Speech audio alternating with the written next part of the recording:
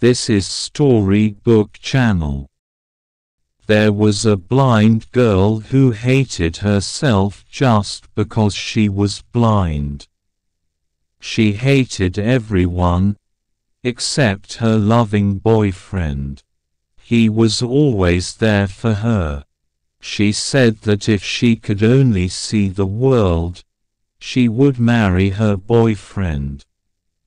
One day, someone donated a pair of eyes to her and then she could see everything, including her boyfriend. Her boyfriend asked her, "Now that you can see the world, will you marry me?" The girl was shocked when she saw that her boyfriend was blind too, and refused to marry him.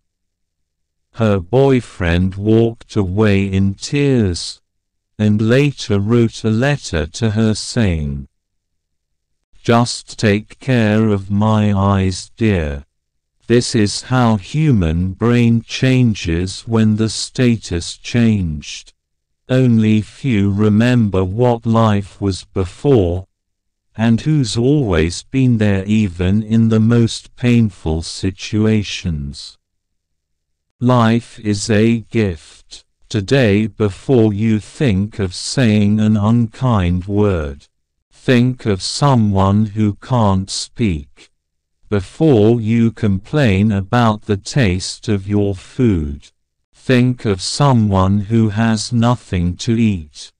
Before you complain about your husband or wife, think of someone who is crying out to God for a companion.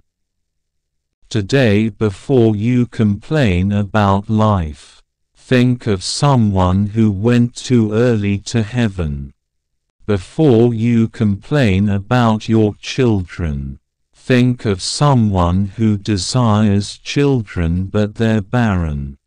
Before you argue about your dirty house, someone didn't clean or sweep. Think of the people who are living in the streets. Before whining about the distance you drive, think of someone who walks the same distance with their feet. And when you are tired and complain about your job, think of the unemployed, the disabled and those who wish they had your job.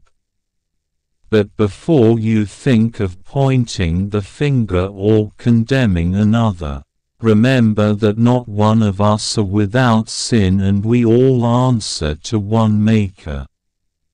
And when depressing thoughts seem to get you down, put a smile on your face and thank God you're alive and still around. Life is a gift. Live it, enjoy it, celebrate it, and fulfill it.